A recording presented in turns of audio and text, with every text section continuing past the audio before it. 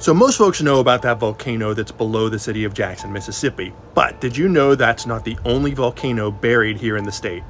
In Humphrey County, Mississippi is a small town called Midnight. It supposedly got that name after somebody won the town in a game of midnight poker.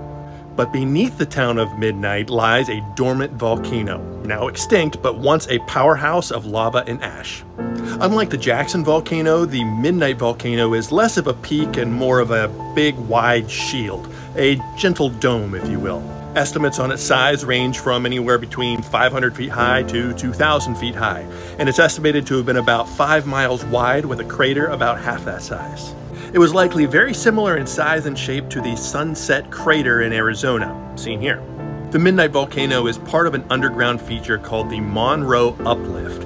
It's something that's full of salt domes, and it helped to shape the course of the Mississippi River. And a fun fact about those salt domes in Mississippi, they made the best place to test nuclear weapons underground, something that Mississippi did twice. I'll pin the video to the top of my profile if you want to check it out. Of course, the question on everybody's mind on these stories is, what are the chances of this thing erupting again?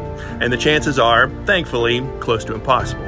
But with our position near the New Madrid Fault and the chances of a major earthquake sometime in the next 50 years, I never ruled anything out completely.